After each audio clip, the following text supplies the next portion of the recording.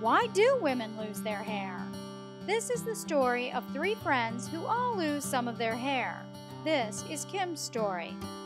Time passed. Sherry, Maria, and Kim got older. After Kim turned 40, her hair started thinning. A lot. She panicked. She talked to her doctor about ways to save or replace her great hair. Sherry and Maria were very supportive. They had both experienced hair loss.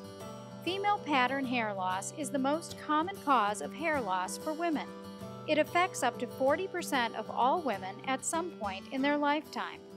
The condition is technically called androgenetic alopecia, and women may start losing their hair as early as in their late teens. Female pattern hair loss is both genetic and associated with male sex hormones called androgens. Most cases are genetic and come from both sides of your family. This is called polygenic inheritance. It is a common misconception that hair loss comes only from your mom. Female pattern hair loss is a progressive condition, which means hair loss is typically gradual or happens over time. The good news is it is very treatable, even at the earliest stages.